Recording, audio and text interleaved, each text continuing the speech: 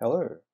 In today's episode, we are taking a look at Bootstrap 4 and how to get it working on our Rails 5 application. Let's go! So what does a mobile-first responsive website look like? Let's take a look at a Bootstrap example. Now, on this example, it looks quite nice on a large display. But what happens if we change or view this website on a mobile device?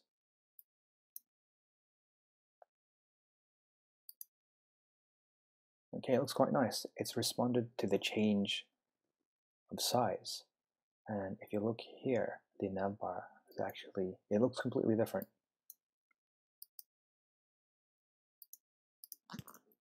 So how do we get this up and running on our Rails 5 application? Yeah, that's quite easy. We're going to be using the Bootstrap-Ruby-Gem. Now the installation is actually quite straightforward, but before we do that, let's start a new Rails application. Rails new, call it Boots.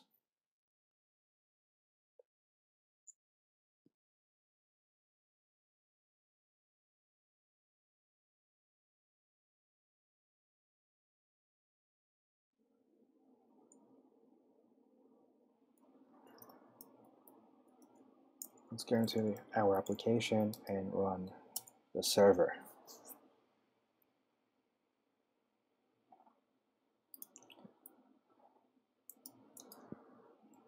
Now let's open it up just to make sure everything is working. Great. Okay, so what's next? Okay, here we have to add the Bootstrap Gem. Now let's do that. A gem file. Just put it here.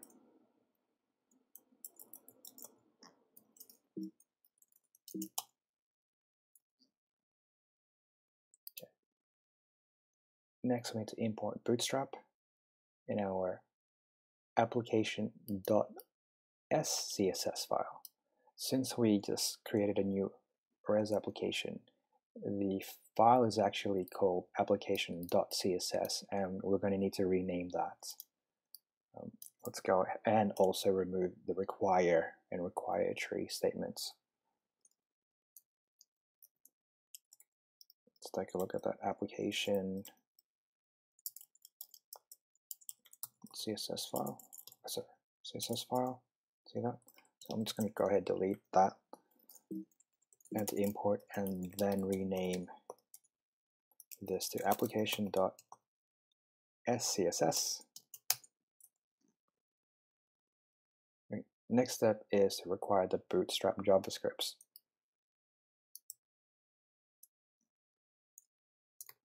Now let's open up the application JS file. There. Now, if you want to use the tooltips and popovers, it's dependent on the Tether gem. And we'll need to add this to our gem file. There we go.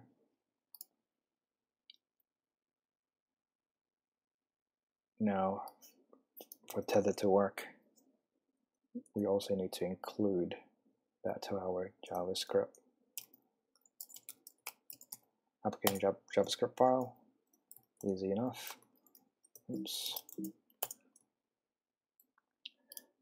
And now we need to run the bundle and restart the server.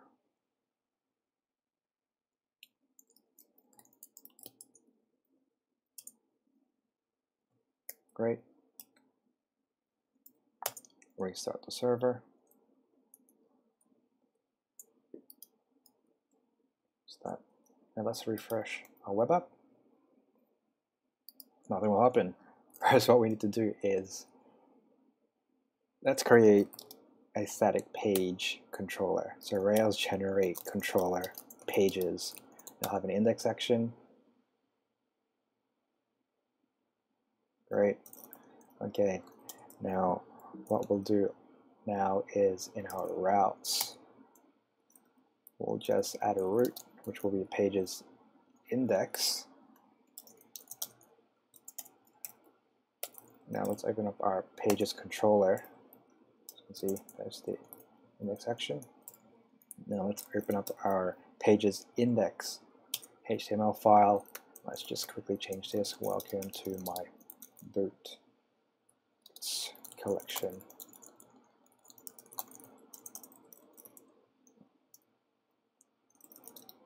Check out my boots. I have a lot of them. If you refresh that, there we go. Now let's take a look at the Bootstrap documentation. Now, I guess to get started, let's take a look at the layouts. Now, the way Bootstrap works is it uses this container div to enable the responsive grid system. Let's just copy that. And let's put in our layout application. Well,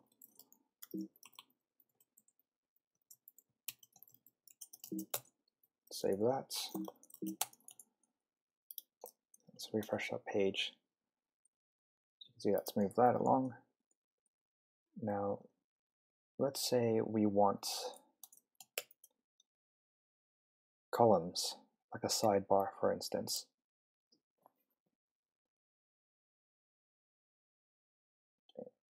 And that's quite easy. So we create a row, and in the row, there's columns. So div class row, and it's based on a 12-column system. Let's get to it. Div class row. Let's say we want this to have column, let's call it 8. And we want our sidebar to have a column of 4. Let's call this side class sidebar, and put a heading my sidebar. Click on things. Okay. Let's take a look at our page. Look at that, nice. Okay, now let's take a look at Bootstrap's components. See if we can make things a little bit more prettier.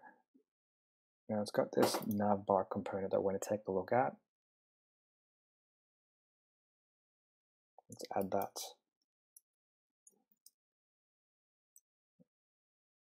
Page. Just going to go above here.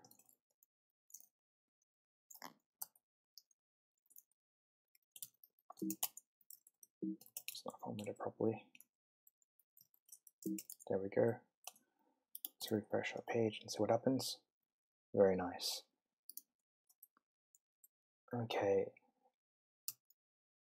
Now if we take a look at our application CSS file, what we need to do is we need to import our pages style sheet, because it's not going to actually automatically load anymore. So if we look at our pages CSS file, now here we can add navbar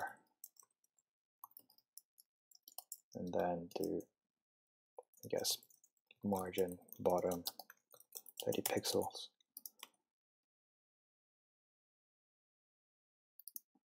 Nicely done. Okay, what else do we have here? Let's look at button group. I want to have buttons on my sidebar. Basic there. Sizing, nesting, very nice. Okay, let's take a look at this. We'll copy this code, open up our application layout file. Okay, in our sidebar, let's paste this in. So, 4.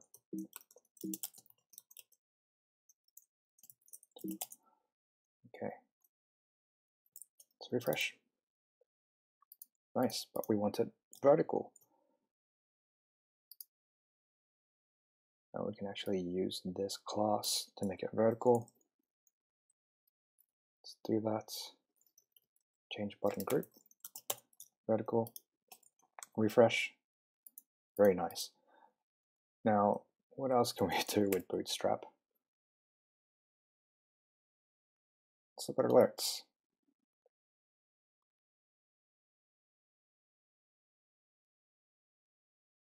Got some nice alerts here that you can use. Some flash messages. There's even a dismissible one. Let's copy that and let's add that to our page. So let's just call this div class page.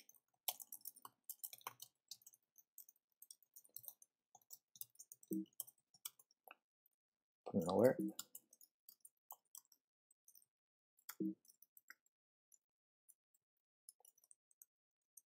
Let's change this.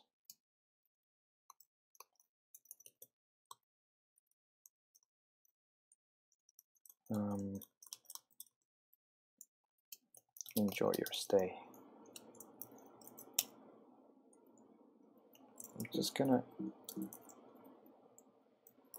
change this whole section. And what I'm gonna do is in pages, I'll do section. It's gonna create some margins here for us.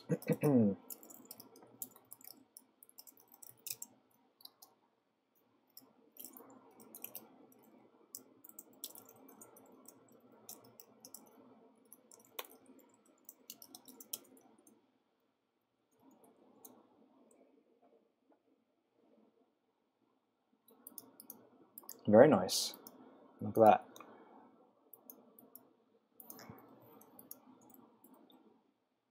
What else can we do? Some breadcrumbs, some drop downs. Let's look at content.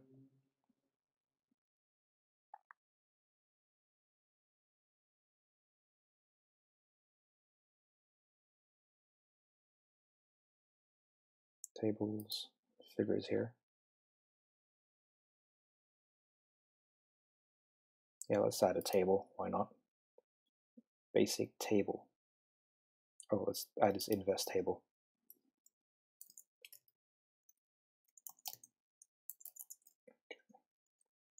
Let's call it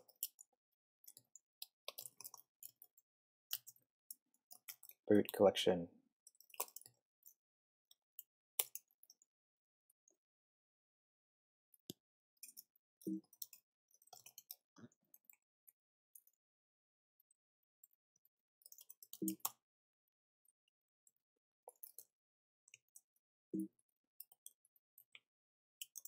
Name, color, price.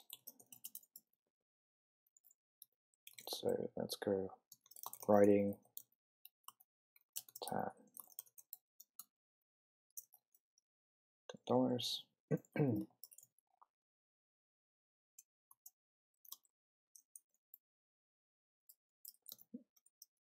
Oops. Work boots. It's black. It's $5.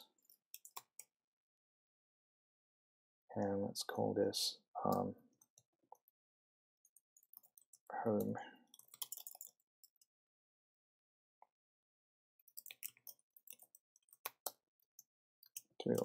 Let's save that and let's take a look what it's gonna look like on our app. Very nice. So what we're going to do now is take a look at the columns. Now let's change this to large as well. Oops. If you refresh, you know what happens if we view this from a mobile device.